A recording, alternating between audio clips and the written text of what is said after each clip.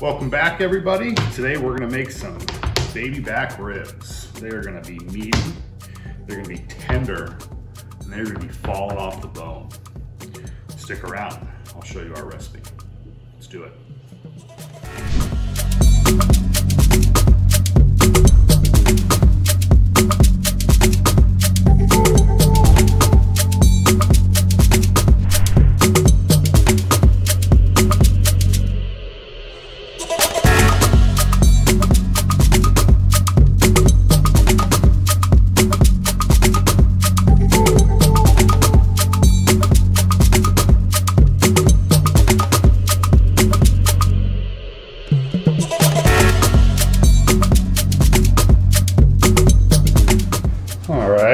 So we've got everything nice and coated. We've added our herb oil that we made before.